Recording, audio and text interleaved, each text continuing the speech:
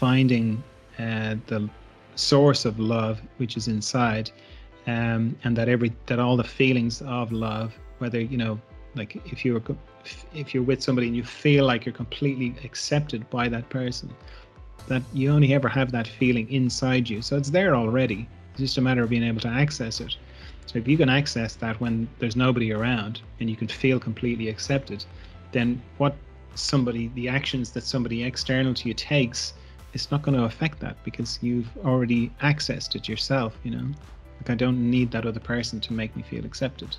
I can access it already, Beautiful.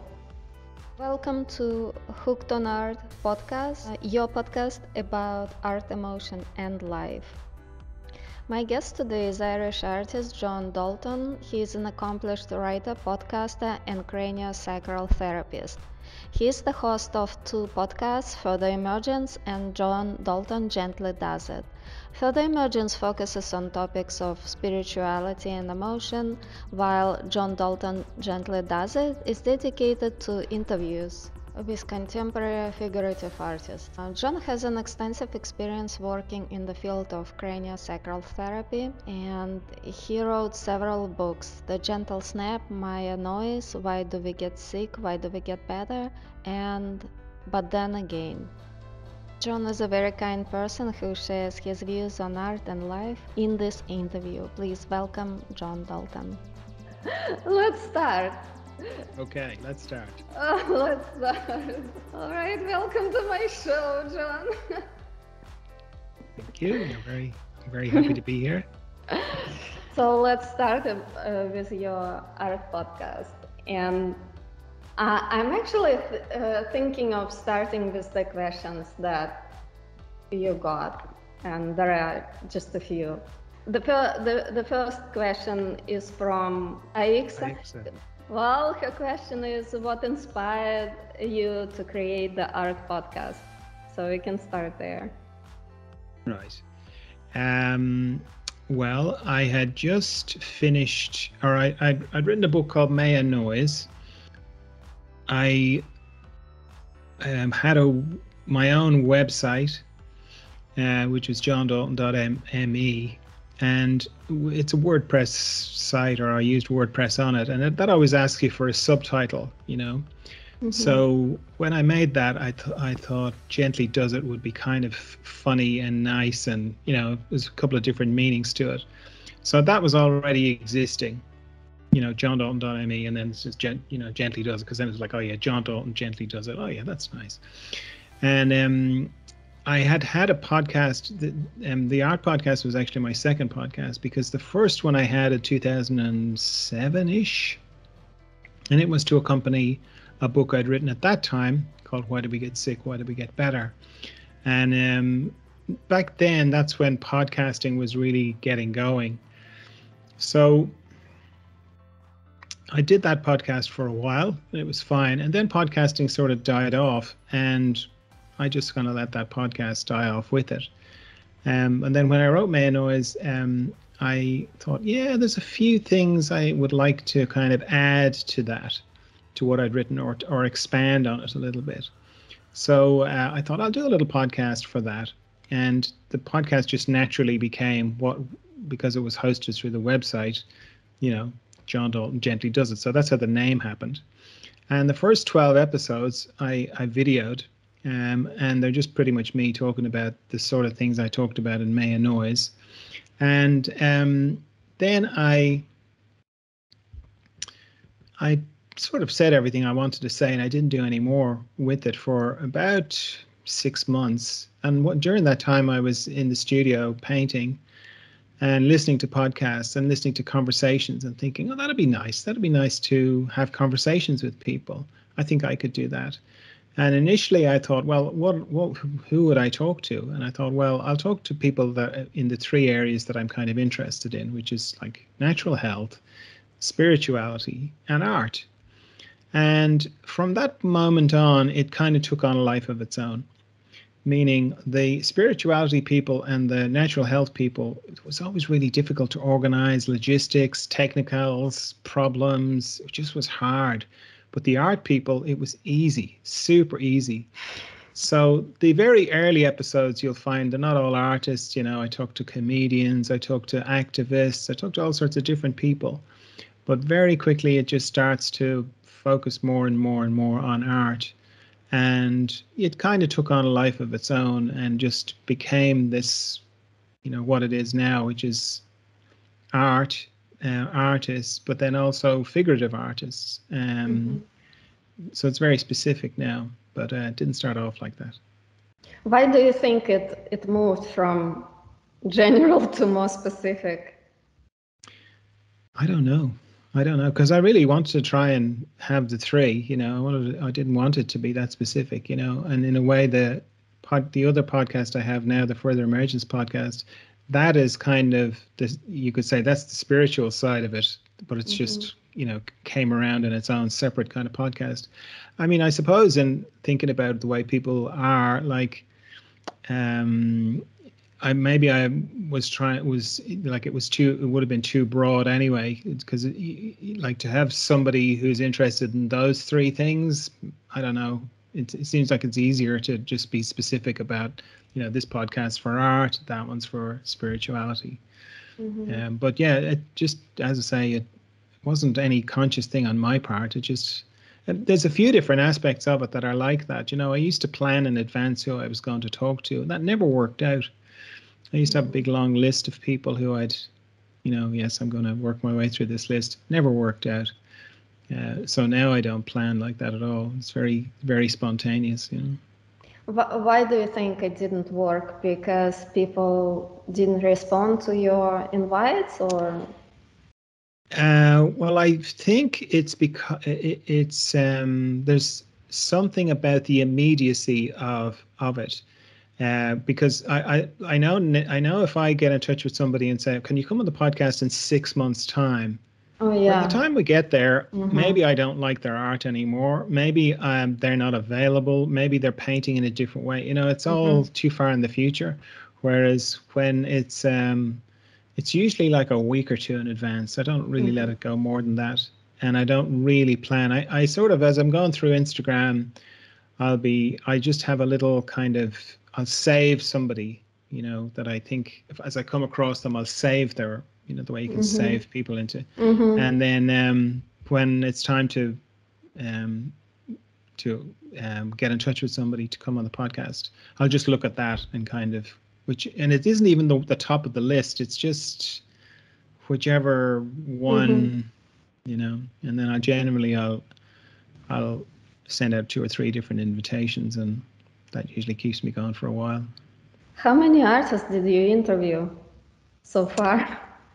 Well, let's see. I'm on episode 280, and the first 12 are me talking, and then you could probably discount another 10 for people who are not artists.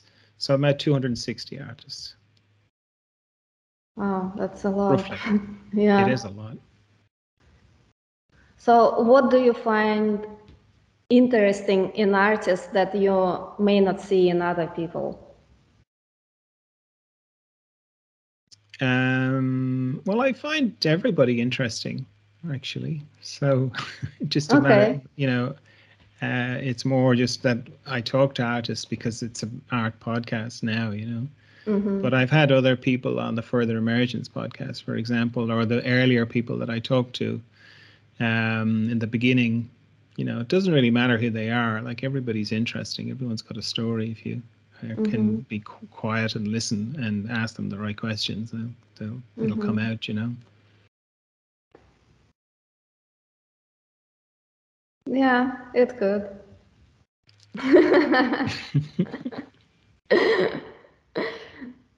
What did you learn from artists? The artists I interviewed? Lots of different things. That sort of feels like I sort of feel like the podcast has been like going to art school in a way. Not technically, even though I did learn a lot of stuff technically as well. Not directly, but they just mentioned something or a way of doing something, and then I'd go off and research it and learn technically. But I think the talking to all the artists and doing the podcast really nurtured me as an artist. which is like separate from being a painter. Like I did learn a lot of painter tricks, but I think doing the podcast and talking to so many artists really nurtured me as an artist. Mm. Did you have a formal training? No. No. So you just started painting on your own? Yes. Yeah. I stumbled into a bark drawing class. Didn't even know what it was, you know, because like my when I was growing up in my family, my sister was much better at drawing than I was. And in the way things go in families, she was kind of considered the artist. And because my drawings were not that good, I wasn't.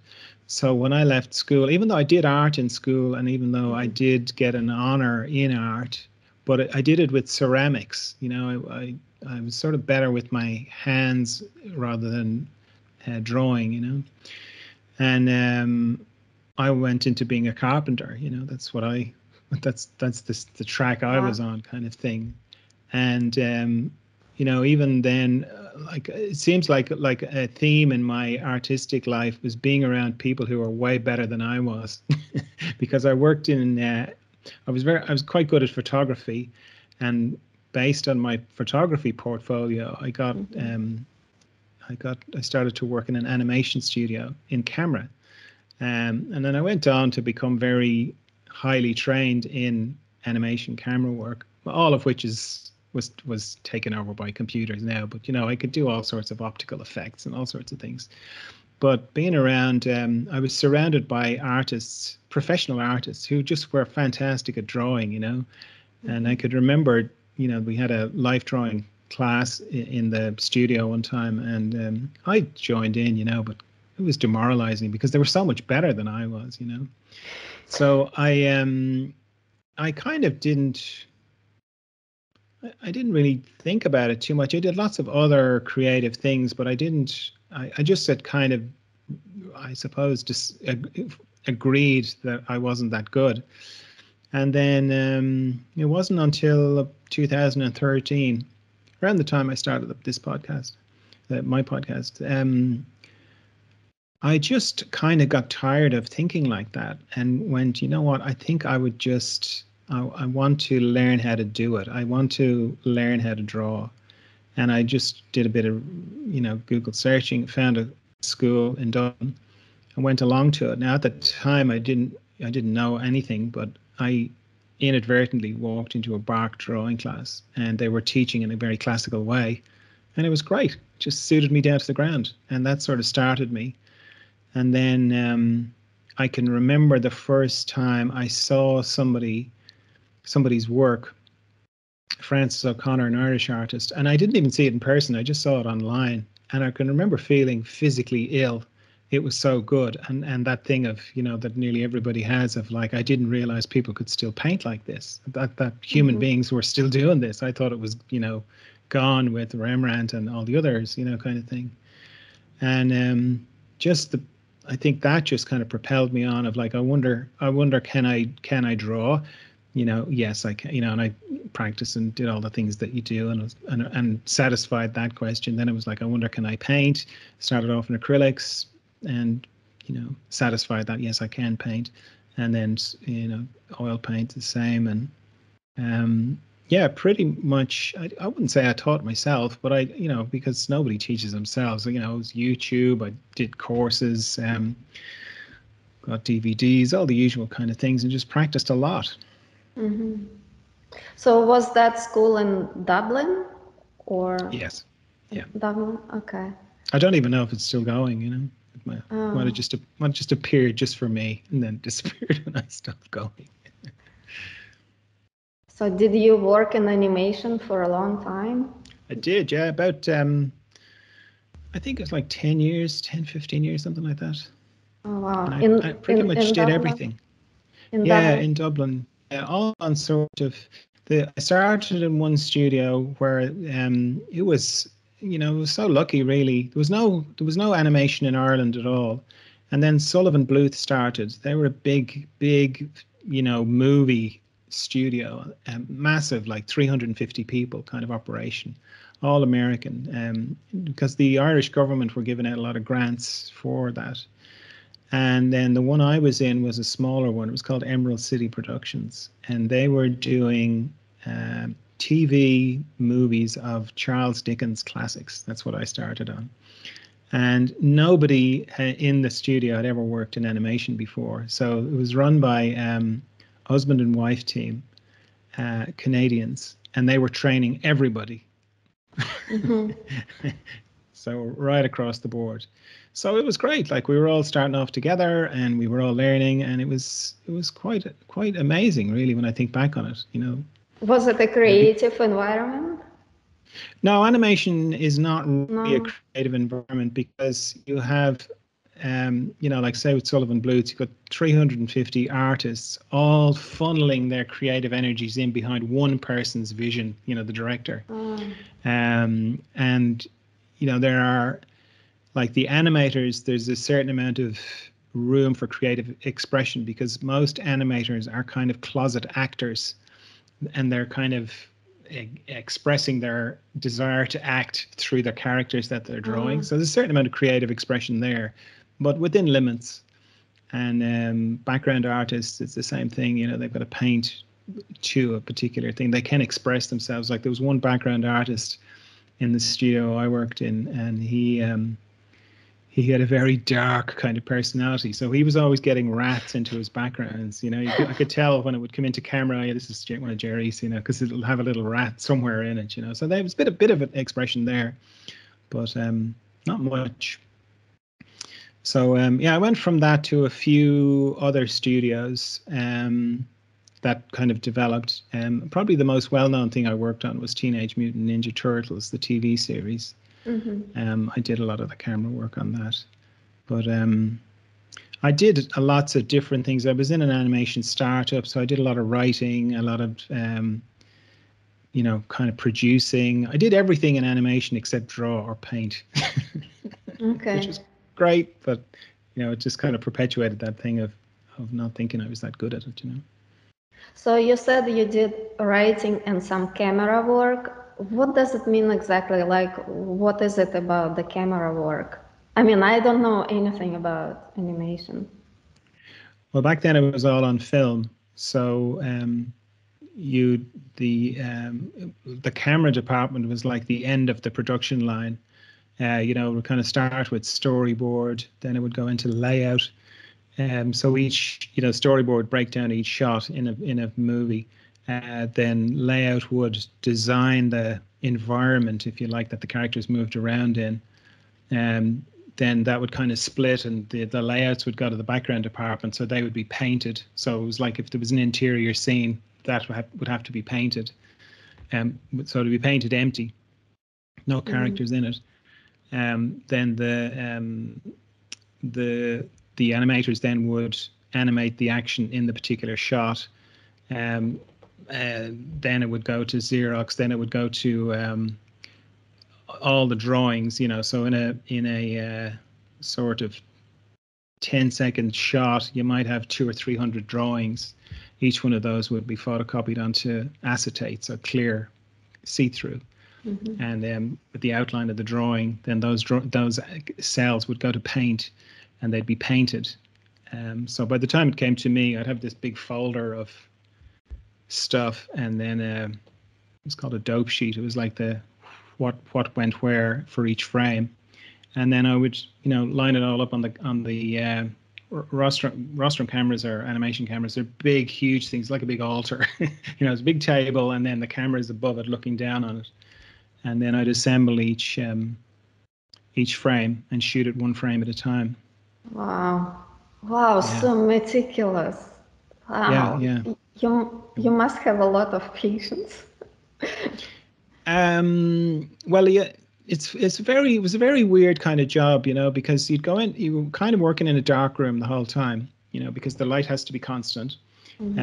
So you're working in a light-proof room with lights, of course. It's not fully dark. But then if you were doing any kind of special effects, you know, like say if there was a fire in a scene, you'd shoot the whole scene, and then you'd have to rewind everything, and then all the lights go out, and you're sort of, the lights are, and you'd have the effects animator would have made these kind of transparent animated flames. So you'd have to light them from underneath and double expose the film, if you know what I mean, to put the flames in, So depending on how complicated the scene was in terms of special effects, you might run the film through the camera many, many times. I can remember us doing a commercial for Christmas one time, and I think we ran the film through like 36 times. There was 36 different elements that had to be exposed on the film, and I think that was like I think it was 30 seconds or less, the actual, it was like this jeweled box that turned around. But like that was a huge amount of work. And if you screwed up at all, it was ruined. You couldn't screw up one frame. Oh, wow. Yeah. Why did you quit then? Let's see. I was kind of went from one studio to another. And I was I did a film and TV production course in the middle of all that, and then I did I went to America for a while, and then I was kind of poached back as I was coming back from America. I was asked to go, would I work in the Murakami one, so it was kind of but when that one finished, then I'm trying to remember now. Oh yeah, I went into the startup.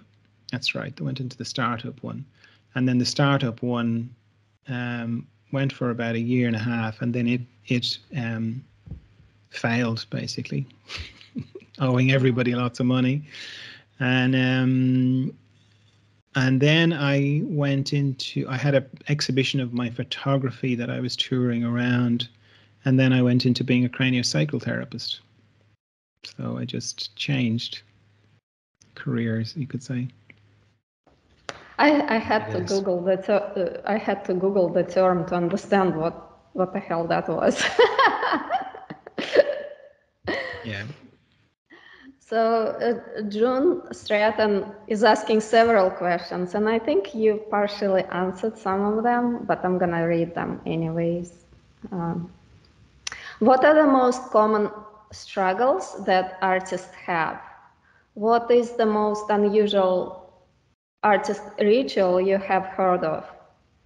And does the time you spend on your podcast get in the way of your own artistic expression, or do these conversations inspire you?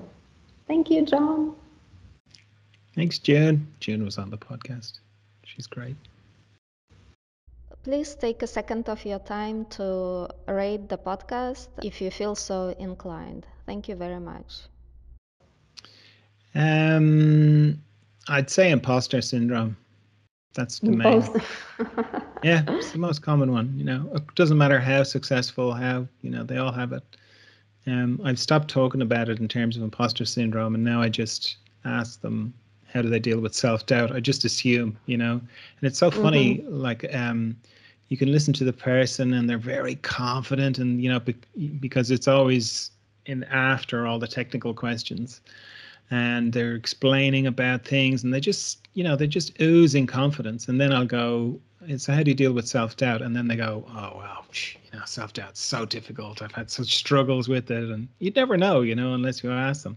But that's the most common one, is self-doubt. And then it kind of goes in sections. Then a lot of artists deal with how to make it work financially, and how to not compromise, and that can take different shapes. Some artists their struggle is, how do I remain authentic, because my success has become a bit of a millstone now, because there's pressure to keep doing what I'm already doing. So how do I stay creative? How do I just do what I want to do and go in different directions? That can be a problem. For other artists, it's how do I just make enough money to keep going? That can be a thing as well. Nearly all artists have find some way of sustaining their energy with it. Doesn't matter how much they love it, and they can dip like everybody. So yeah, I think those are the main ones. Mm-hmm. Do you experience self-doubt yourself? As an artist, or just generally? Both.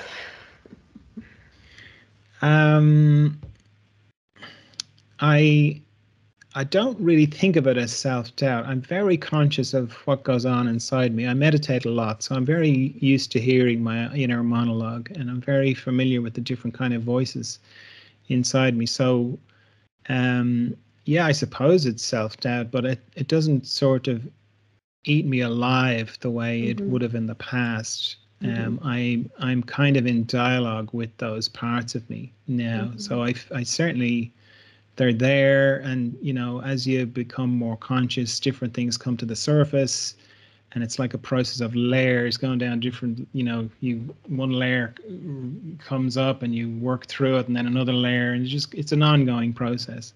So I'm very familiar with that process, which I probably would have called self-doubt, like an umbrella kind of term for it. But it's I'm not in conflict the way I used to be with it. And that's both, that covers everything, both artistically and just generally, Because it loses its importance at some point when you're aware of your thoughts. Well, I kind of think of them like, depending on what it is, but generally it always feels to me like a small child part of me, that hasn't kept up with the rest of me. So it's almost like I sort of feel like my role is like parental. I'm kind of reparenting that part of me that didn't get the parenting it needed.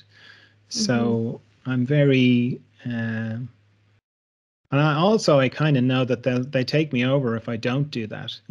Like I'll find myself doing things I don't particularly want to do, or are not very good for me. Like we were talking about drinking earlier on. I mean, I don't drink anymore, but that's a good example, the impetus to, just let's go and have a drink, and it's like, now I would kind of get into a conversation with the part of me that wanted to do that and go, yeah, we can do that, but why do you want to do that kind of thing? What's the pain we're trying to get away from? I get into that, so it's this process of reparenting. That's what it feels like anyway. Or replacing the negative with the positive. Yeah, I never found that worked. In fact, I found it made it worse. Particularly, like, affirmations are very popular, but often I found affirmations, just the shadow of an affirmation. Like, let's say I'm overweight, and my affirmation is I am thin. Like when I listened to the conversation inside me, it would be like, if I was going, I am thin, there'd be an echo of like, no, you're not, you're fat. Like, no, I'm thin, no, who are you kidding? It would actually get stronger, whereas I found that didn't work for me. Like, that I couldn't just replace it. I had to kind of get it out of the what a dark surprise. I finally found a person who doesn't believe in affirmations. Because I'm well, usually... for some people they'd work, but for me they didn't. It just made it worse. I think it comes down to your own belief system. Like, if you're easy to believe to something, so it's easy for you to imagine that affirmation and make it reality. But if you don't believe in that affirmation, it's very difficult to make it work. That's what I find in this.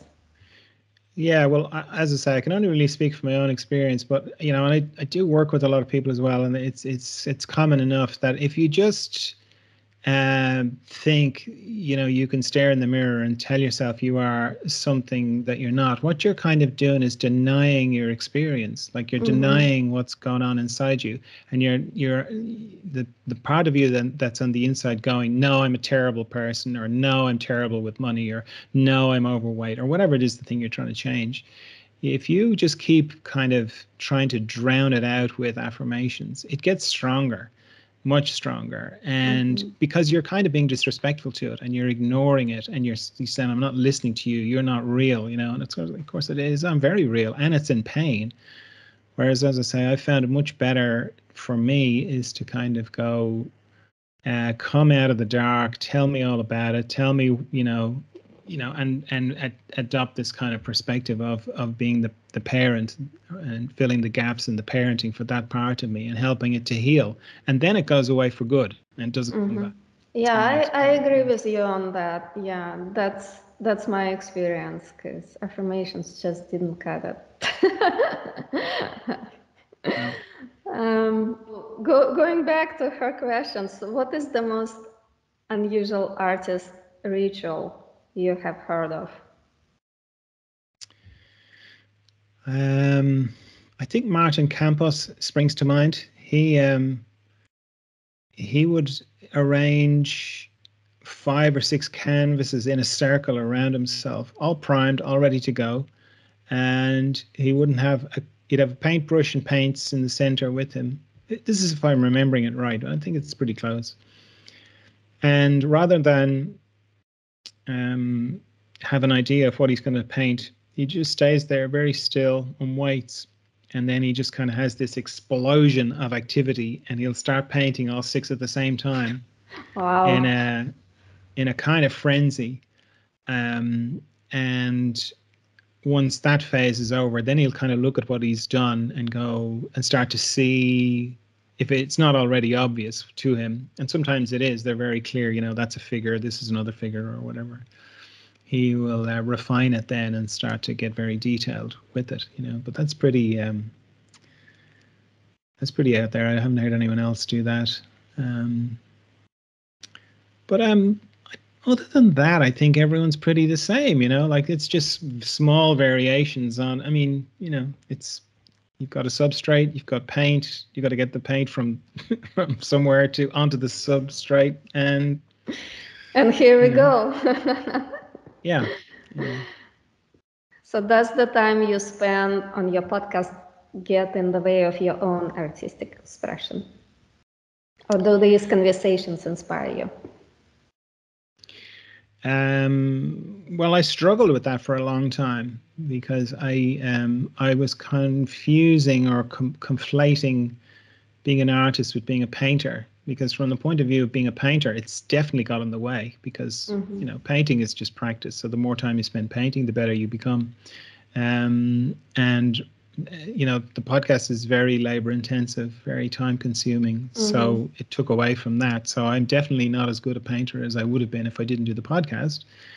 But that's what I meant about it nurturing me as an artist, because at some point, a couple of years ago, I was talking to Anne McGill, who's one of the artists that was on the podcast. And I was kind of talking about that of like, I'm always, torn between painting and podcasting and what should I do.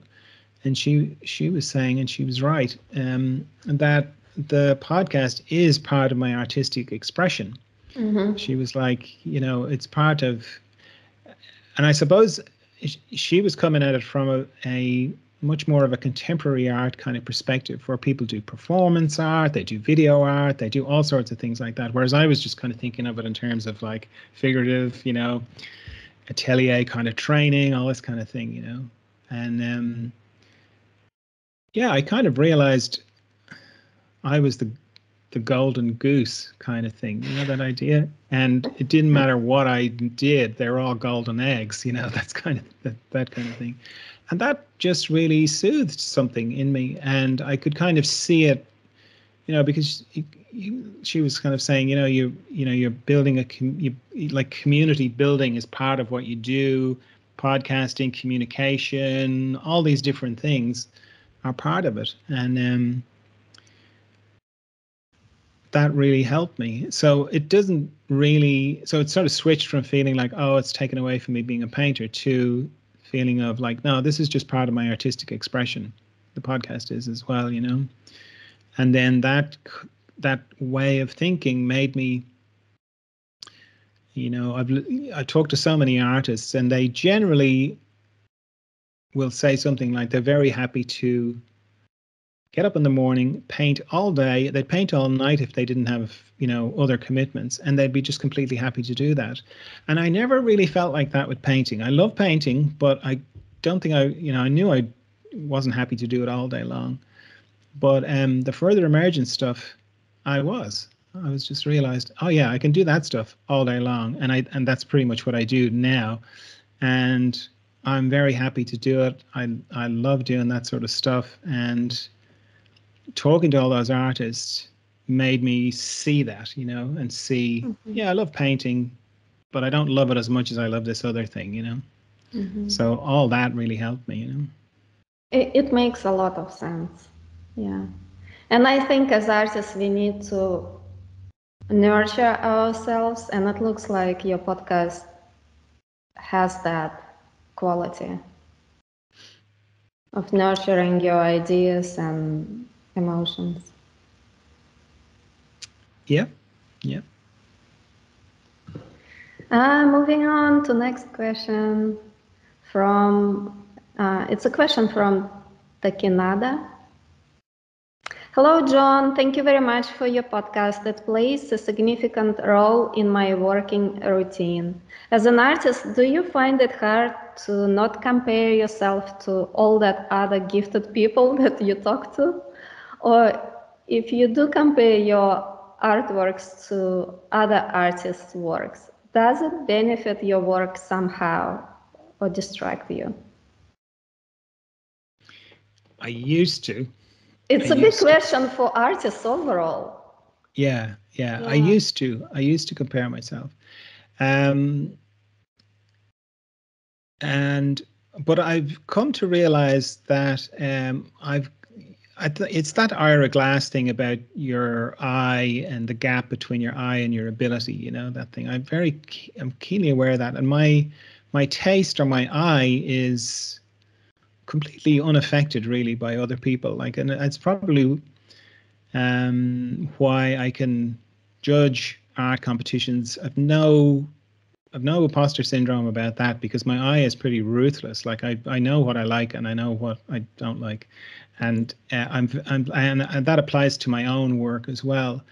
So, and I've had, most artists are so encouraging, and so I've had people sort of say, "Oh, your work is lovely," and that's lovely and all, but to me, I know exactly what is great about it and what's not great about it. I've no rose-tinted glasses about my own work at all.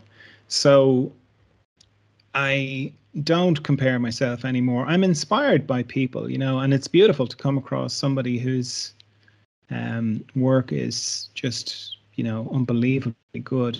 I find it just lovely, but I'm as equally as inspired by somebody who plays an instrument well, or who does anything well, who's given their whole life to something, and it just is their pure joy to do that thing. I'm as inspired by them as I am by painters, and I also, technically, I kind of know that I haven't been doing it as long as other people as well. The people I talk to have that's all they've done their whole life, since they were 6 years old or 4 years old. They've been drawing and painting, So it would be cruel of me to compare myself to those people, from a technical point of view. But from an artistry point of view, and being an artist, I don't think there really is a comparison, because what comes out of me is going to be different to what comes out of somebody else. I don't think you can really compare that. I think it's a very valid question for a lot of artists. And, sometimes I think about it, when I see art painted so incredibly well. And, I know that I probably will never be able to, paint that well. But I kind of found the solution for that for myself. I'm just trying to do my own thing. And so I know I cannot compete on a technical level or other levels, but as long as I stick to just being true to myself, it helps, like this type of thinking helps to to negate the other thoughts. Yeah, I think if you're happy with your painting, that's the main thing. Like for me, it's like if I get to the point where I'm like, okay, that's finished, I'm happy for that I'm happy not to do any more to that. For me, that's kind of unassailable. Like if I'm happy, that's that, then what other people, what happens after that is, doesn't, none of my business really, but if I'm not happy, then I have to keep going until I am. What I realized, I really enjoy the process itself. So it's almost doesn't matter what comes out. I mean, I do want it to look the way I imagine it, obviously, but most of the time I kind of get disappointed in the end. But I feel so, I don't know, the process of painting is so fun and so interesting to me that it just keeps me going. What about you? Lovely.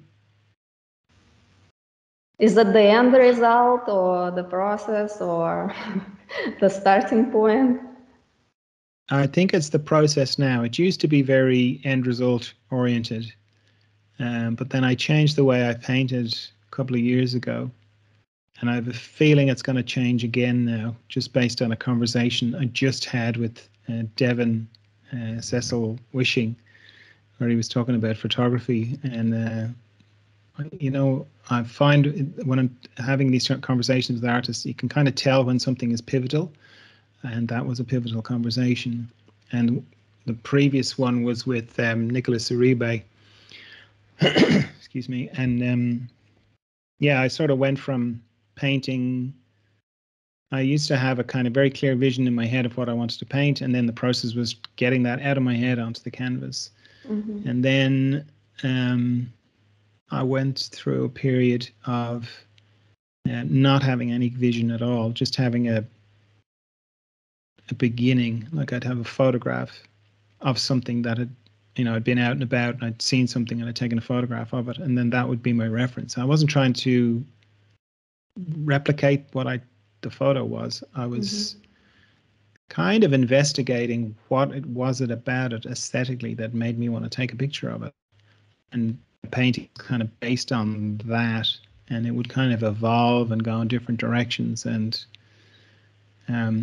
it's a process of revealing itself, Mm-hmm. And that's been quite interesting.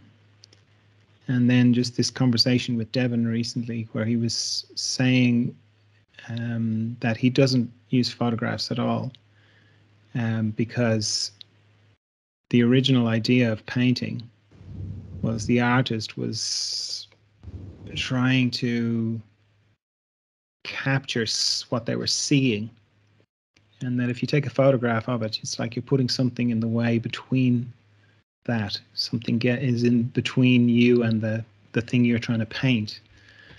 And something about that just clicked with me, So I'm not done anything about that, but I kind of know that that's changed something now. I probably will start. He's a big still life painter. But I understand why he says that. Yeah, if he's a still life painter. yeah, but I mean, there's something about that. So I'm not sure what that's going to look like for me, but I know it's changed something in me. What do you normally photograph? What attracts you to photography? Nature, usually. Nature. Yeah. You live in a beautiful spot. Thank you. Yeah, I do. Yeah. But even when I lived in cities, I generally would be photographing trees or something like that, or mist, or urban. I find people very interesting, but I can't get close enough to them, with the camera. Or meaning when I get close to them, they start to change, and the moment is lost. So I'd need a big telephoto lens or something, and I need to be very far away from them to capture what I see, Yeah. And then, of course, you've got all sorts of privacy issues now as well. So yeah, Exactly. Yeah. nature is a lot easier for me. Yeah. I'd like to ask you about art contests because you judged several contests, and so when you judge art, what do you see?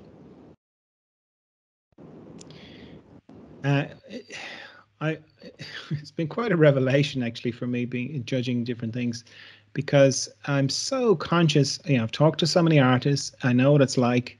I know the amount of hours that go into it. I know all the effort, and yet it's very fast for me. Like I can go through. Like I just finished judging the Almanara collection one, and I think there was, I don't know, 400, maybe 450 entries.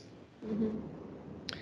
And I'm able to know, like, get it down from 400. I got it from 400 down to 20 in a couple of hours, very easily. Wow, that was quick. Yeah. Now the final 20, that was difficult because they were, Uh-huh. all fantastic, and the way that the way they wanted the judging was they wanted my, like the final 10, and they had to be in order, like this is number 1, this is number 2, this is number 3. That was hard. But the getting it down to I think I got it down to 50 pretty quickly. And it's just, I kind of know whether it's kind of a combination of technical ability, um, and then there's a kind of an energy to a painting that works for me. There's a kind of an electricity in it, where the person is kind of conveying something very authentic conveying something in a very authentic way, that captures something, not so much about the subject, but about the painter themselves or the artist themselves. And yeah, it's either there or it isn't. So something might be done very technically might be brilliant, but it's just kind of dead to me. So it's, within a couple of, seconds, or, within 10 seconds, 20 seconds, I can know whether I like it or not. And as I say, it's pretty ruthless. I can just, I feel for the artist, but it's like, nope, or yes, But that's or what I'll come back to you kind of thing, yeah, that's what it is. There cannot be other way. But help artists make strong impressions. Share what we can improve in our art submissions. Well, it's always amazing to me how, like, and I've kind of had to put myself in other people's shoes because I don't have this. Like like I've submitted to art competitions and I've kind of known it's not really that good, but I'm gonna put it in anyway, kind of thing.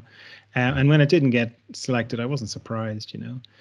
Whereas I get the feeling that other people don't have that. They just think it's good, and their eye is not that good. And I think if you know that about yourself, then you befriend somebody who has a good eye, who can just tell you, no, it's not there yet, or it's not that good. They might be able to tell you why or what you need to do, but they can tell you if it's working or not. So I think a long, hard look in the mirror is a good thing, in terms of, like,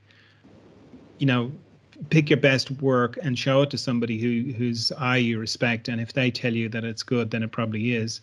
But if they tell you it's not, then you can keep working at it until you get it. But it's like recognizing that your eye is not there.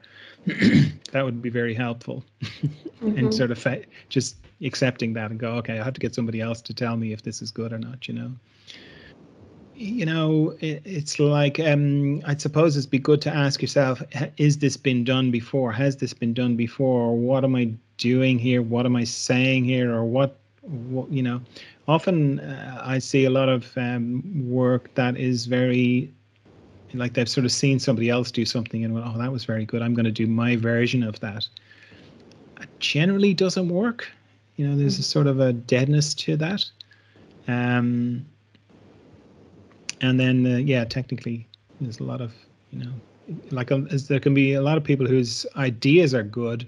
You can kind of see what the painting could have been, but just technically it's not there, and they don't know that it's not there yet, their technical ability. But do you think that, well, how many entries were bad technically as opposed to the good ones? It's usually about 50-50. 50% are not there technically, and the other 50% are there technically, but they're dead. They're not the content, the idea, it's beautifully executed, but it's got no life. Okay. But the other thing about competitions is it's very subjective. I mean, who am I? Like, that's just my eye. It's just what I like. And I think the competitions that are judged by the bigger the panel, the better, because then you get lots of different people's inputs. And it's surprising. Like I've seen the finalists, because I think there were 10 judges on the Almanara one. And I think a lot of the ones that I picked from, in my top 10, I think they've made it in. So there's a kind of consensus there, but, at least you're not just at the mercy of one person's perspective. Or ones that are judged by group, like where people vote on them. They're good as well, because then you have that a bit less.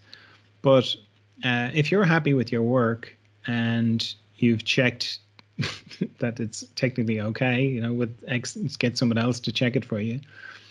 Then, I think it's that thing of like, don't take it personally and just keep going and reapply and, apply to different competitions. And, like I've talked to lots of artists who applied to the BP Portrait Award, for example, numerous years, number of years. And some years they didn't even get anywhere. And then other years they won.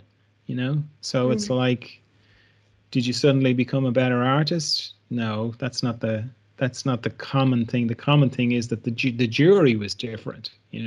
So there's that. That often not getting involved, not getting in, or not getting featured in a competition is a lot more to do with the jury. And I've heard that, like, because I've had quite a bit to do with the Bennett Prize, and I've talked to. I've interviewed Stephen Bennett, who's the constant member on the jury. The jury members change. There's always 4 jurors for that, and he said that as well. Different jury, different. You get a different prize. You get a different chemistry between the jurors. So it can be a lot of it can be that.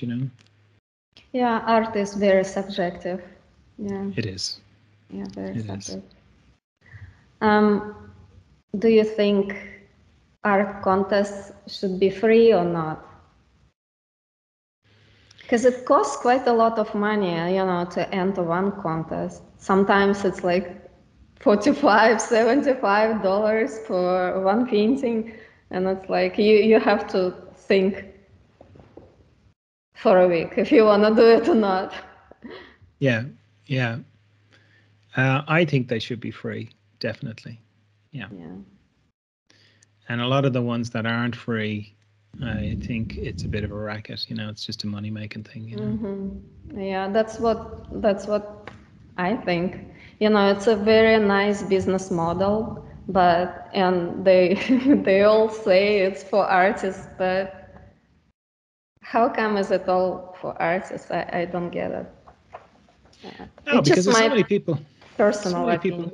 Yeah, because like usually, like when I did the John Dalton Art Prize, that was free to enter, and I funded it through sponsors. Started off with one sponsor who put in a certain amount of prize money, and then I was able to use that to say, hey, these people are doing it, why don't you sponsor it as well? And I ended up, I think we had 4 sponsors, and I got the prize pool up to €9,000, $9,000. So it's possible, to do that.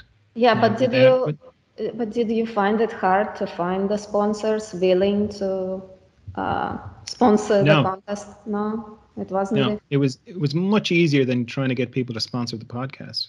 Much easier because it's really easy for them to understand it, I think.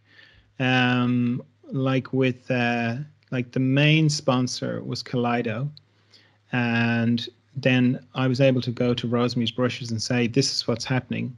This is what I'd like. Give free. All I had to do was give free brushes to the value of this amount, this much for the the winners, and this much for the honorable mentions. And they were like, yeah, that's great, no problem. Same with artifacts, and same with Darticore. They all just was really easy for them, because it was just all they had to do was give their products, so they didn't have to give any money. But the value of what they were all added up to that, and the artists were delighted because they were getting the products that they would have liked to try out anyway. So everybody was happy. It was really easy to do. Do you want to do it again, or No, it was too difficult to deal with all? It was just way too much work.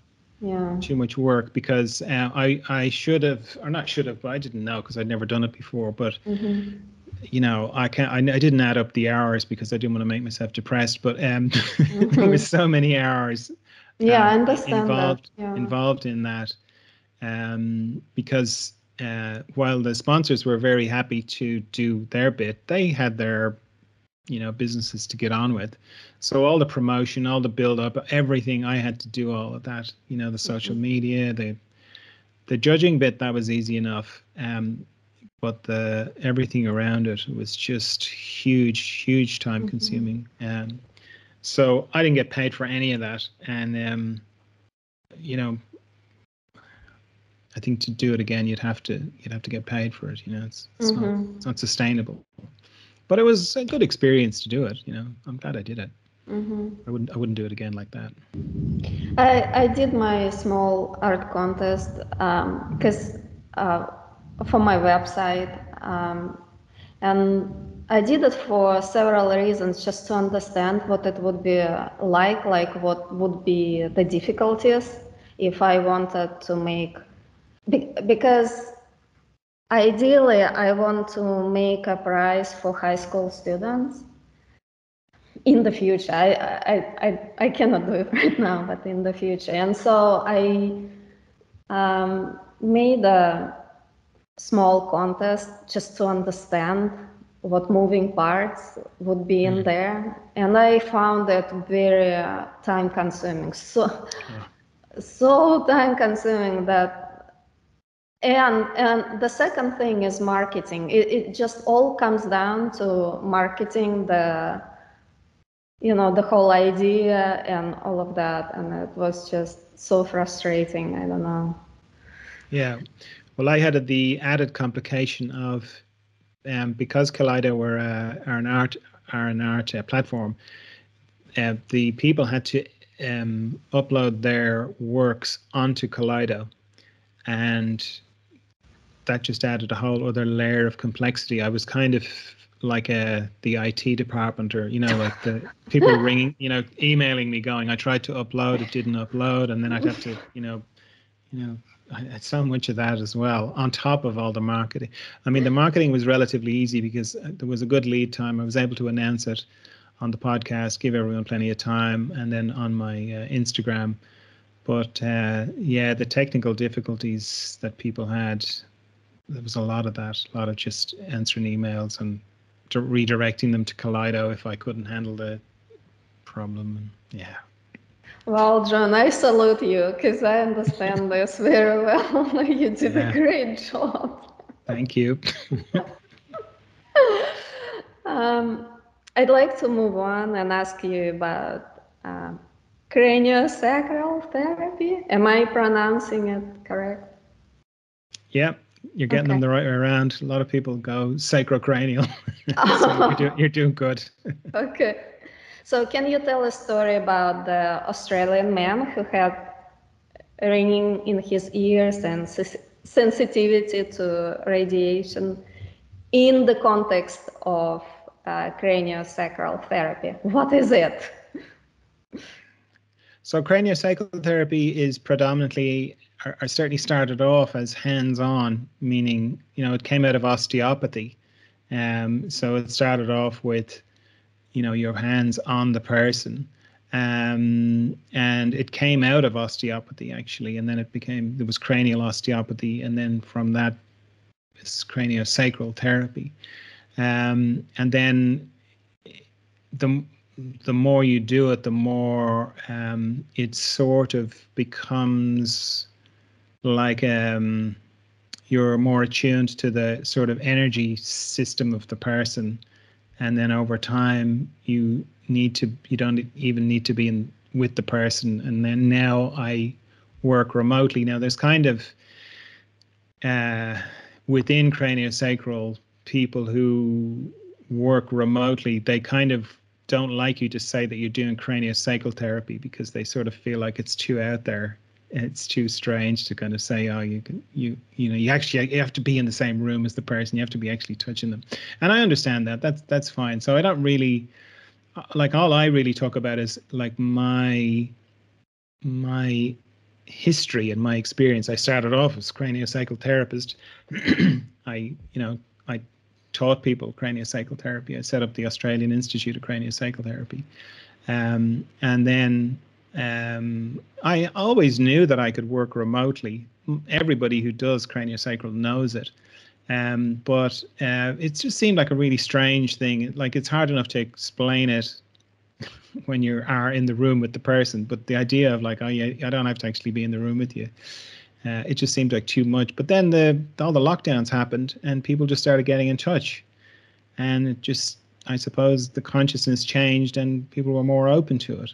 So now exclusively I just work remotely with people, But in essence, your body has lots of different rhythms within it, like you were all familiar with our heartbeat or our breathing, or so there is a particular movement in your body, and that highlights very easily where there are restrictions or things are getting stuck. And if it's not easy to feel, but once you can feel it, then you can feel where there's like some sort of traumatic imprint in the person's body, and where it's trying to release, but maybe it's stuck and it can't release it. So if you can feel that, then you can sort of help it to do what it's already trying to do, which is release this kind of trauma, and then the person gets better, or the pain stops, or whatever. And that is in essence what I'm doing now, but it's probably at a deeper level with the one-to-one work that I do. Yeah, but how does it work? How can you see the rhythm? You feel it with your hands. Oh, okay. Well, if you feel it with your hands, how you can do it using Zoom? Okay. Well, it starts off with feeling it with your hands. But then, like, you start off, you have your hands on the person, and you can feel this particular movement, this craniosacral movement. It's the production and reabsorption of cerebrospinal fluid. And you have to know anatomy really well, particularly the anatomy of the craniosacral system. It's quite detailed, but you're basically developing a palpatory skill, like a skill that you feel with your hands. Like palpatory just means, like when you go to the doctor and say, I have a pain in my tummy, and he sort of pokes around in your tummy. That's palpation. That's what that's called. It's a version of that, except it's much more highly refined. So you can feel this movement with your hands, but you have, to feel it better, you have your eyes closed. And then you have to have a very light touch, because if you're very heavy-handed, you'll crush it. You won't be able to feel it. You'll be influencing the person's system. And, initially, like when people are learning first, wherever they put their hand, so let's say I put my hand on my arm, all they can feel is just what's under their hand. That's all they can feel. And then as they develop in their skill, because your system is all connected, the fascia is like this packaging system in your body. You can feel everything in your body. they can feel more and more. So they might be able to feel up as far as my elbow and down as far as my wrist, just from one contact. And then eventually, with more and more practice, they can put their hand on the person's, anywhere on the person's body. So they might be, they might have their hands on their ankles, and they'll be able to know what's going on minutely in their head, little tiny bones in their head and little structures in their head, And then they start to work with children, and often, the mother might be holding the baby, and you're kind of connected to the baby, but you can also feel what's going on in the mother as well, through the baby and through the contact. And then it sort of develops where you might be working on a baby, and maybe the baby is crying, and you become really conscious that the father who's sitting in the corner is getting really distressed. Okay, so you're not actually touching the father, but you can feel it. And you can, in the same way as you're sort of helping the baby system to release, you're also helping the father system to settle and be okay as well. And again, with more and more practice, you just can keep zooming out and zooming out. So eventually, you don't have to be in contact with the person at all, because you're kind of working behind the scenes. That's certainly the way it feels to me. But that's kind of getting more into the deeper, I was going to say philosophical, but it's not really philosophical. I suppose it's kind of a spiritual perspective, but it's like, that's the way it feels to me. Like, I remember one woman saying to me, "How do you find me?" I was like, "What do you mean?" She said, "Well, of all the billions of people in the world, I'm in a different country to you. How do you find me?" And I said, "Well, I don't find you. You find me, because it's almost like what it feels like is like existence is a bit like a virtual reality simulation kind of thing that we're in. And I sort of pull back from it. And when I do that, the person's just right beside me. So in existence, they're in another country. But when I pull back from it, they're right beside me. So I can just work with them. And the story you're talking about is a man I was working with in Australia, and I was seeing him he had intense radiation overexposure. So he was very sensitive to any kind of radiation. So if there was somebody in the car in front of him on the highway and they were on their phone, he could feel it in his body. Like he would feel nauseous. He was that bad. He used to have to wear a kind of copper balaclava if he was going into certain stores that had a lot of Wi-Fi. And he had to live in the country, and if you went to visit him, you had to turn your mobile phone off before you came to see him, kind of thing, And so he had that, and then he had very bad tinnitus, which is like a ringing in the ears, and that's what he was coming to see me about. And that was all getting better. And as I say, I'm in Ireland, he's in Australia, and he was that was all getting better. And then one week he said to me, "Could you have a look at my eyes?" And I said, "Yeah, sure. What's gone on with them?" And he said, "Well, my left eye is a little bit drier than my right eye." And I said, "Okay, well, tell me, have you had any trauma to your eye?" And he said, "Well, I was falsely arrested about 25 years ago, and I was beaten up in the police station. So maybe that might have affected it." I said, "Okay." So we did the session. There was quite a bit of trauma in his eye, which released. And the next week, I was saying to him, he was telling me how his radiation was and the tinnitus and all that. And I said, "Oh, how'd you get on with your eye? How's your eye been?" He said, "That's funny. That's a funny thing. You should say that." Because the day after our session, I came down to breakfast, and my wife said, "What happened to you?" And he said, "What do you mean?" She said, "Go and look in the mirror." And he went and looked in the mirror, and he had a black eye. And like, that's very common in like in working with people, say actual in-person kind of work. As traumas are releasing, people can, it's almost like the shadow of the incident or the accident will come out, and they'll have that little symptom for a while. But that the fact that he had that happen at distance is it's just a nice illustration of how it works, really, or that it does work. Were you surprised by this result, or you kind of expected it to happen? Well, the sad thing about that is, while that's very dramatic and it makes for a good story, it kind of overshadows the fact that this man was debilitated severely by his radiation and his tinnitus, and that they had all improved, but just had improved slowly, you know, to the point where he can go into shops now, he can be around people with cell phones, his tinnitus is almost gone. You know, that to me is much more impressive, but it doesn't make for such a good story.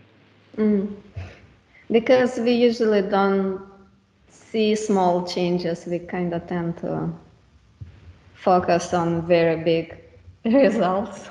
Yeah. I have more questions. I just need to know if you have the time or not. Yeah, no, I'm good. Fire away. Yeah. All right. I don't want you to start drinking or crying. Or both. Oh, yeah, or both. Yeah. All right. I'm gonna move on then. You often write and talk about mystery and illusion of reality, and I'm curious to learn what it means to you. What does it mean, mystery, and what's the illusion of reality? That's what, well, what was it? My last book, yeah, The Gentle Snap. It's all about that. It's all about if you don't assume things, you begin to sort of see that illusion is not as solid as it looks. And it's kind of similar to what I was saying in my explanation about the work I do, is that I'm not saying it's a simulation or it's a virtual reality thing, but it's very significant that everything is from, in my case, one point of view, and it seems like it's the same for everybody else. I only ever look out of one set of eyes. Everything is only my experience, and the rest is kind of stories.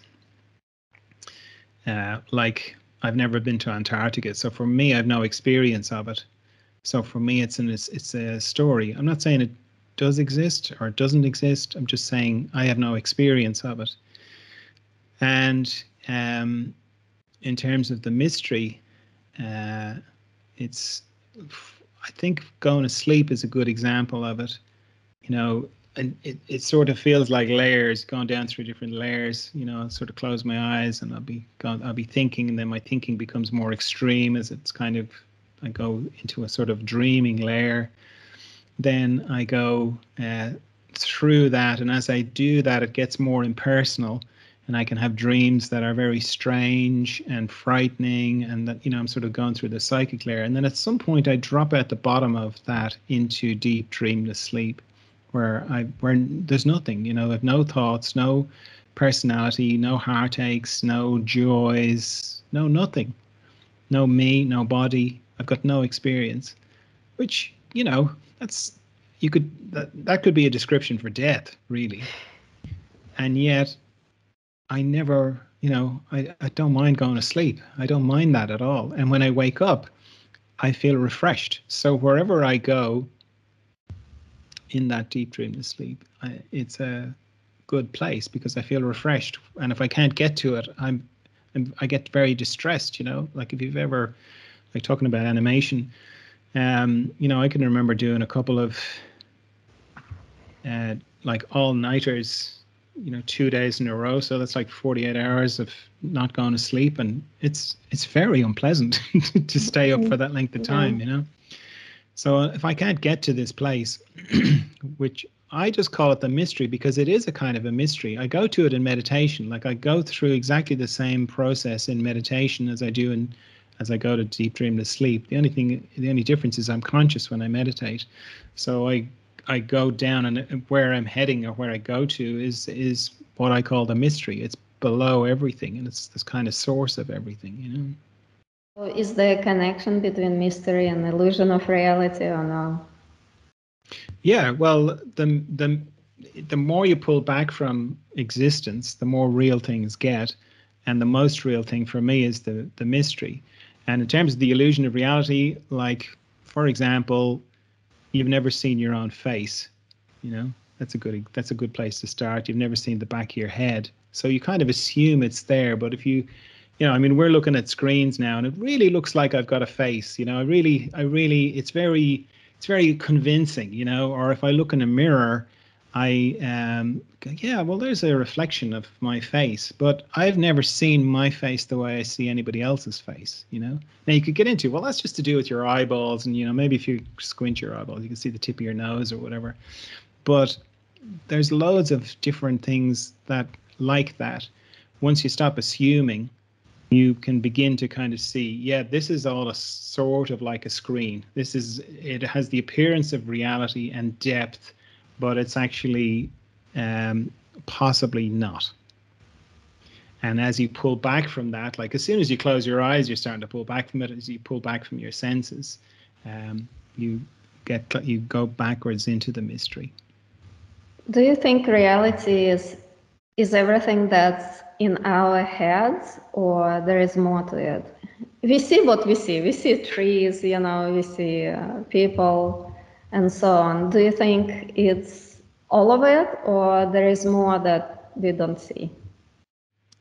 You know, as I say, when you pull back from it, there's the further back you pull, the more real things are. So there's a whole like psychic world there as well that's more real and more apparent. And some people are more sensitive to that than others. And they will kind of see it coming through the screen of existence. And, you know, you get all the different kind of psychic phenomenon that people talk about. But again, it's not, I, you know, encourage people not to get distracted by that and to keep going back into the mystery, you know, because the psychic world is a kind of a dangerous kind of place to mess around with. So the idea of like what reality very strongly tries to encourage you to feel like is that that it's real and it's very believable, and you know you're one person among many on a little planet, you know. Mm-hmm. But that's not what my experience is. You know, my experience is that like it's only ever from my perspective, and it's only what is in front of me, and it has this three-dimensional quality, and it feels like it's vast and this universe. But if I just go with my direct experience, it's actually quite small.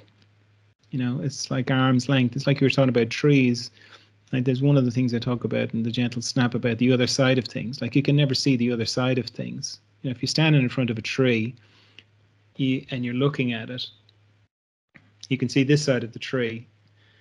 And you could say, okay, if I wanted to see the other side of the tree, I could just go around the tree and then I'd see the other side of it. But if you actually do that in your direct experience, you go around to the other side of the tree, and now you're looking at, you're only still seeing one side. You never see the other side of things, you know. And it just kind of highlights how, and it's really freaky if you do that and you very slowly start to walk around the tree.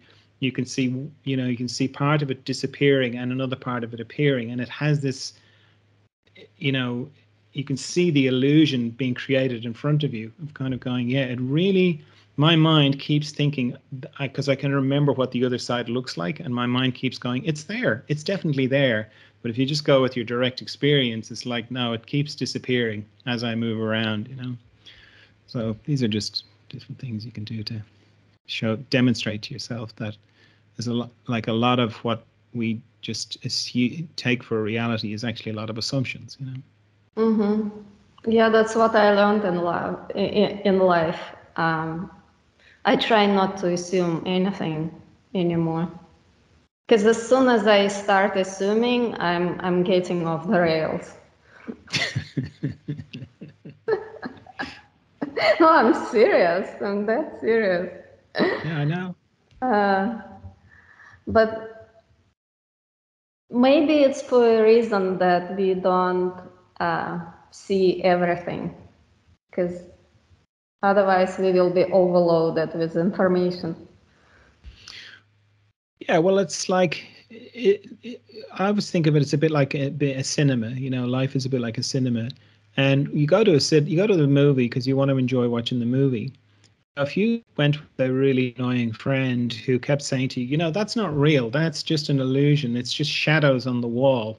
Why are you getting so upset, or why are you laughing, or why are you crying? That's none of this is real. It's just sound waves and light shadows on a wall, you know. And you'd be like, can you stop? I just want to enjoy the movie, you know.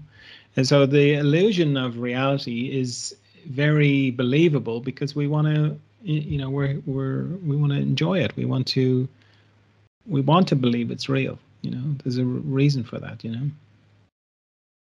Well, if you don't believe it's real, then how can you exist? I mean, then it just all the concepts go out of the window. Well, I think you can it's kind of like being in a cinema. Like you don't believe the movie is real, but still you'll cry and still you'll laugh. You know, there's something happening. There's a communication happening, and you're getting what you went to the movie for. You're having the experience that you wanted, even though you know it's real. It's kind of like that. You Yeah, can still know that. but your emotions are very real to you. So people experience different things in life through emotions, and so they are very real. So what does it mean? They're real in unreal reality? Well, the only things I've seen that are real, that is real in existence, is communication and love. Are the only two things. And it sort of reminds me of the old days, the olden days of the internet when we used to have chat rooms. You know, you can have conversations with people, and things can be conveyed that are profound and are very real. And it's almost like we kind of meet here to communicate, you know, in the same way we used to meet in chat rooms to communicate. It's like we meet here, you know, these different people, you know, because one of the things about the illusion is that we feel like we're sharing the same experience, whereas we've no proof of that directly, you know. Like even in terms of something really simple, like you know, if I was standing beside you and I said, you see that blue car down there, and you said, oh yeah, I see that blue car, the assumption there is that you're having the same experience as me, and that what I am calling blue and how I experience the color blue, you experience the exact same thing. And that's an assumption. I don't know that because I don't look out of your eyes. All I know for definite is that we agree on the name. That's all I know. You know. So that's what I mean about communication. It's like it's almost like a universal kind of translator, and that kind of zooms out to, you know, I could talk to you and you could tell me that the world is a terrible place and everybody's out to get you and there's no magic and it's all science and it's a hard world. And that might not be my experience at all. And the feeling is there like that, oh, well, I have to convince you of what a lovely place the world is, you know. And it's like, well, because I'm assuming that we're sharing the same experience, instead of you're in your little bubble of existence and you're communicating what it's like to me, which is a very different way of seeing it, you know. Mm-hmm. Have you done psychedelics? No, I haven't. I don't have a drug kind of body, you know. I found that they have a predisposition towards drugs, or alcohol or whatever. And no, I did it. I did. I think I had half an acid tab many years ago. It did not agree with me at all. I had a terrible time, and I think I tried 2 joints or something like that. It had no effect on me at all, and I just wasn't interested. You know, even though I was around people who were really into it, it just didn't. It didn't. It didn't really.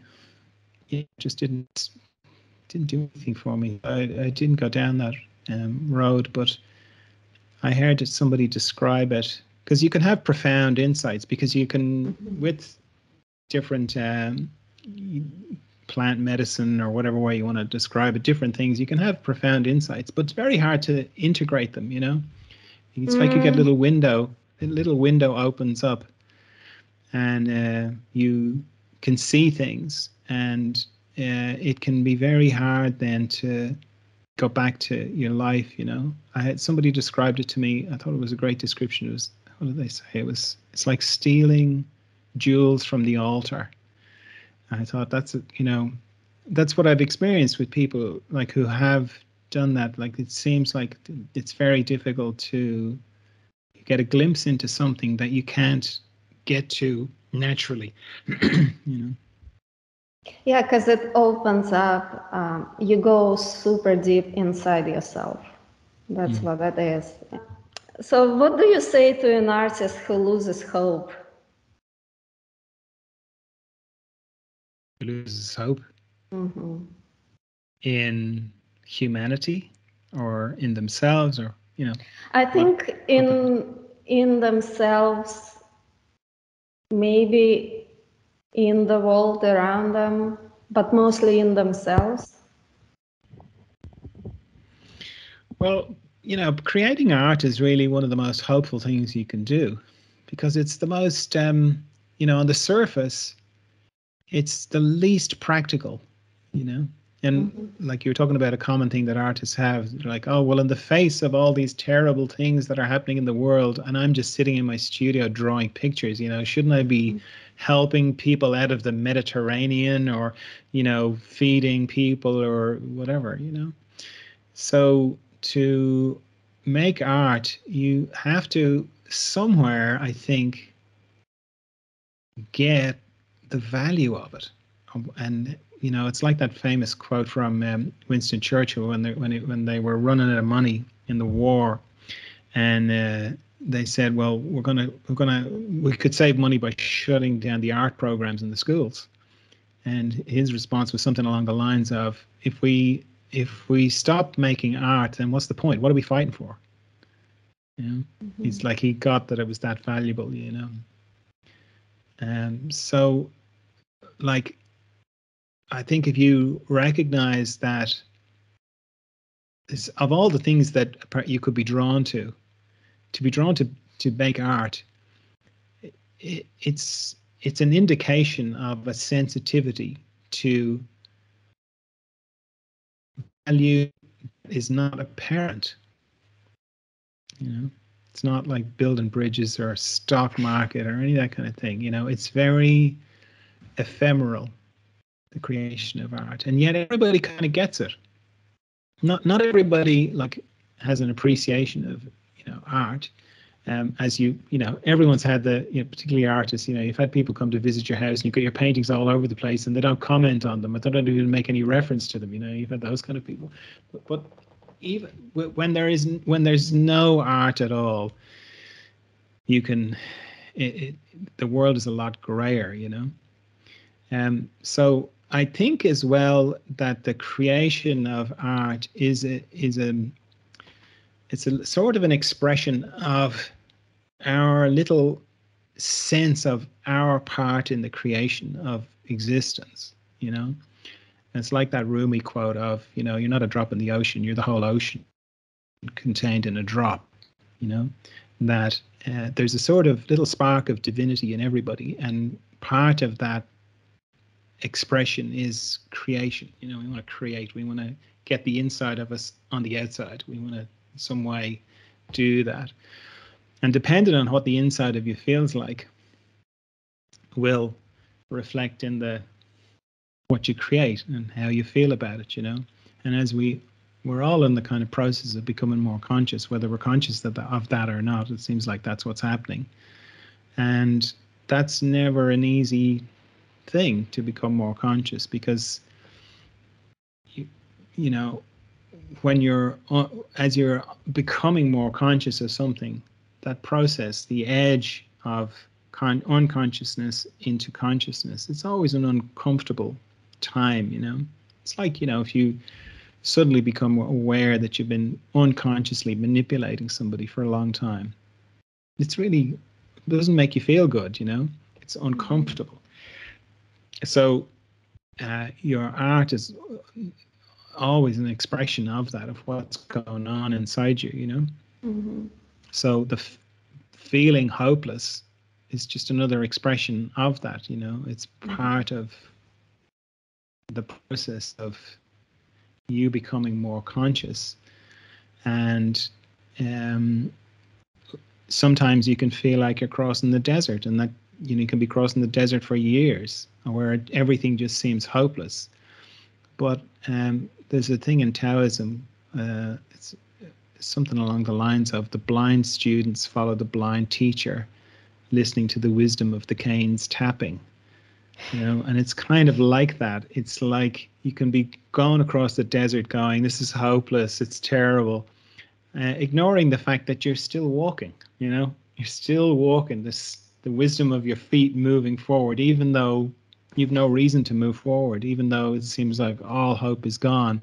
And you can be walking along going, oh, all hope is gone. I'm on the floor here. It's terrible. And yet your feet keep moving, you know, and eventually you get to the other side of the desert and. Oh, you die. Oh, you die. Oh, you die. Yeah. But you still die moving.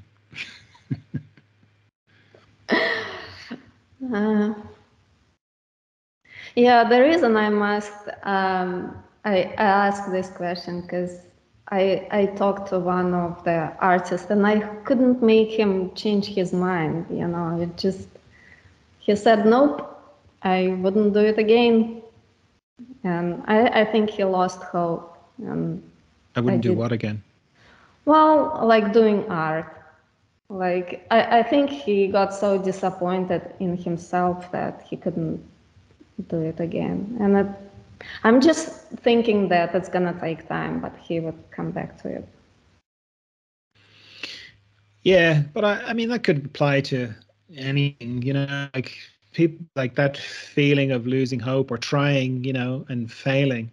It's it can be very crushing, you know, if you're really invested in it, you know. It's like people who do very well financially and then they lose all their money and they feel like they don't exist anymore because they were defining themselves by their money, you know. They didn't actually know who they were, you know. Similarly, like if you define yourself by your artistic success, your financial success, your marital success, your health, you know, all sorts of, you know, people do it for all sorts of reasons, and part of it is you know, this kind of dark night of the soul that, you know, you go through where you get the chance to see that you are something other than the thing that you were defining yourself by. Or, as you say, you die. Yeah, or you die. That's simple. Why do you think people feel lonely? Do you ever feel lonely? A lot less. Usually it's to do with looking outside yourself for something that's actually inside yourself. So the kind of cliche would be you meet somebody, you fall in love, you experience love that you never experienced before, and you feel so connected to this other person, and then they either die or they leave you, and you're bereft, and you're like, oh my God, I'm never going to feel those feelings again. Completely overlooking the fact that when the person was with you and they were right beside you, you didn't ever feel those feelings in that person's body or inside their system. The only place you felt it was inside you, which logically would lead you to kind of go, well, they're inside me, and this person's actually just a trigger. You know, when I'm with this person, I feel these lovely feelings. So when they go, then I kind of think, oh, I have no access to those feelings, but they're all inside you. So if you make it then your focus to find how to feel those feelings, whether there's another person to trigger them or not, is a beautiful thing to do. And it's the kind of end of loneliness, because the feeling of loneliness is I need somebody outside me to make me feel a certain way. And for as long as you do that, then you're at the mercy of other people. And you're not really, like say in a relationship, you're not really able to love them freely because I kind of want something from them. You have to love me back in a certain way so that I get to feel a certain way. Whereas when you can focus on finding those feelings inside yourself, whether there's somebody there or not, then that's the end of loneliness. That's been my experience anyway. I find that there are many layers of loneliness. It's not just about experiencing loneliness with or without the spouse. It's a lot more than that. Yeah. Well, I mean, fundamentally, it comes down to this thing of what I was saying about you only ever look out of one set of eyes.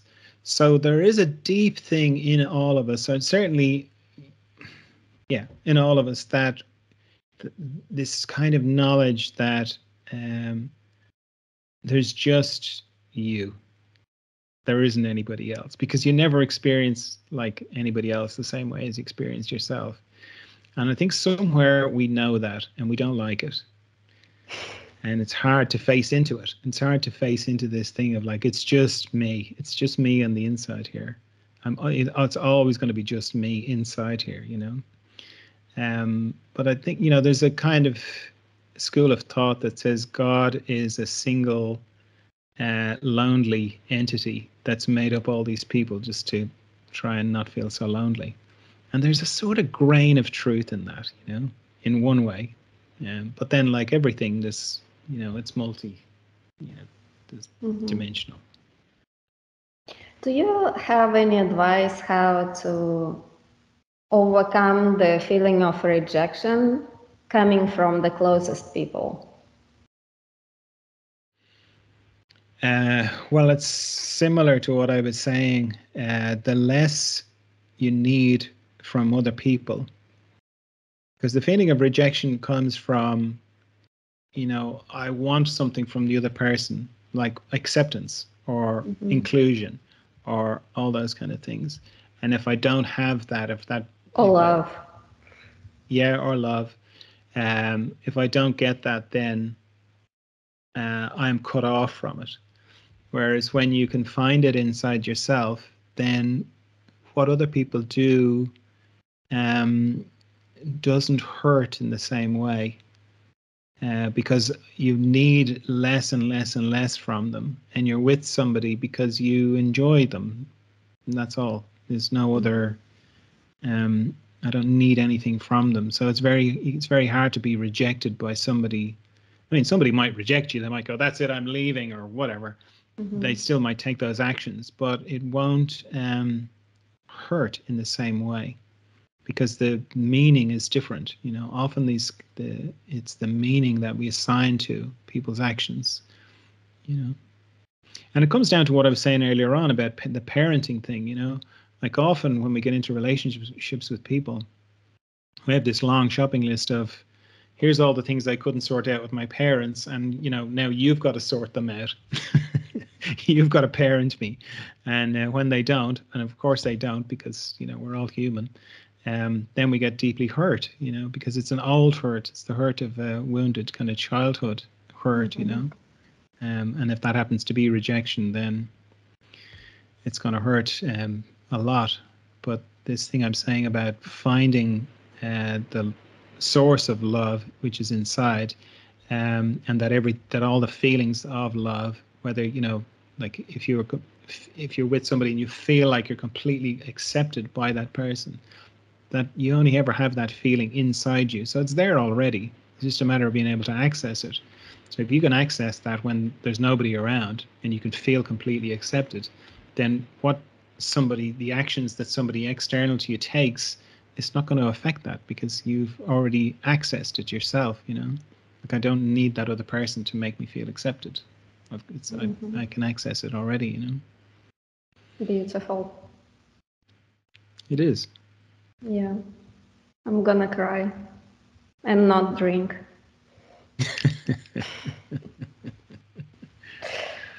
Well, Russian people are deeply spiritual people, I think. It's my experience and my sense of them. They get it. They just get it. And like Irish people are similar. They're just naturally very deep, spiritual, magical kind of people. And I think Russian people are very similar.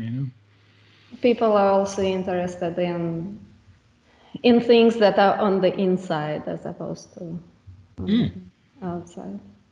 Yeah. Would you like to add anything else before we quit? I think just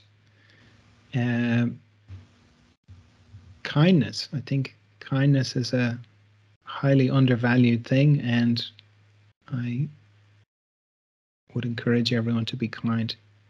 That's all. I have an argument for that. Oh yeah, go ahead. Let's hear. Not everyone needs that. Like, you can be kind to people and they will punish you for that. Yeah, well, I'd be kind anyway. I don't do it for other people. Yeah, I know, you do it for yourself, but that's what I thought in the in the beginning. What that it? Oh well, like the idea of karma, that if you do good things will happen to you. It is kind of true, but it's only true if you don't. It's a weird kind of thing I found, that you have to do it not expecting anything in return. Like if you go, well, I'll be kind to people and they'll be kind back, then they won't be kind back. But if you go, I'm just going to be kind because it makes me feel good. I feel like when I'm kind and when I'm unkind, if I evaluate what the different, how do I feel when I'm being unkind and how do I feel when I'm being kind? I feel much better when I'm being kind. I just don't enjoy being unkind. So I do it for that reason, which is, I suppose, is kind of selfish reason. But I think facing the fact that most of the things we do is selfish anyway, meaning we do things because of how it makes us feel. I think if you're honest about that with yourself, then you can just get on with doing the sort of things that make you feel good. But the idea of kindness and being kind to people, it's such a small little change that if more people were kind, I think everything would be a lot easier, like in my experience, yeah, you get the odd person who doesn't get it, but generally it seems to just make everything in life a lot softer. And life's hard enough as it is. Yeah, but do you think some people are wired to be kind or kinder as opposed to other people who just lack that quality? I think it's down to consciousness, really. I think the more conscious you become, the easier it is to be kind, or you just naturally default to it. That's been my experience. And I'm certainly, like everybody, the longer I've lived, the more conscious I am, and so I'm kinder now. I'm more conscious now, so I'm kinder now than I was last year, and I'm way kinder than I was 10 years ago. That's nice to hear. So how can people find you? Well, if you like the art stuff, that's johndalton.me, not .com.me. And if you like the spiritual stuff, furtheremergence.com, all one word. All right. I'd like to thank you, John, for your time and inspiration and words of wisdom. And I hope more artists find hope and don't give up. So thank you. It's lovely. Oh, you're welcome. Thanks very much for having me on. And thanks for doing your work and your podcast, and for not giving up as well. It's great. It's a real service that you're doing. And it's beautiful. Good to see you. I hope to see you sometime in the future as well. Please take a second of your time to rate the podcast if you feel so inclined. Thank you very much.